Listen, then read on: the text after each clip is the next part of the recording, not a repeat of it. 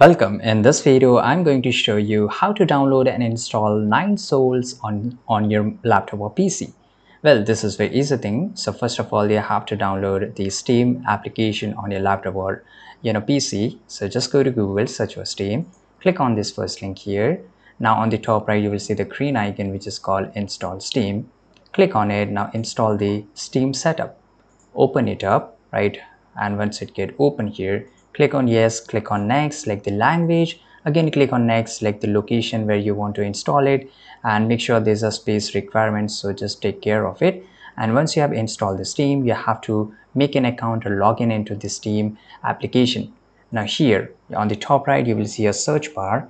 You have to search for it, 9 Souls, the game which you want to download and play. Now click on it. As it paid game, so you have to pay for it.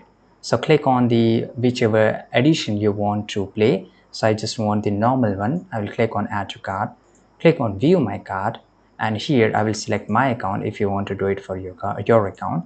Now click on continue to payment, and here on the top left you will see a lot of option, and it will show you a lot of option to pay for it. So I will select my Visa, your preferred way, and I have to enter my card number, expiration date, as well as the billing information, and click on continue. So once you have successfully purchased the game, it will show you in the library section.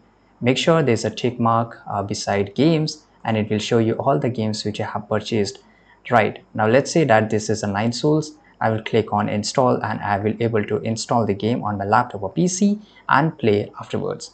I hope you found this video very useful. If you did, make sure to like this video, subscribe.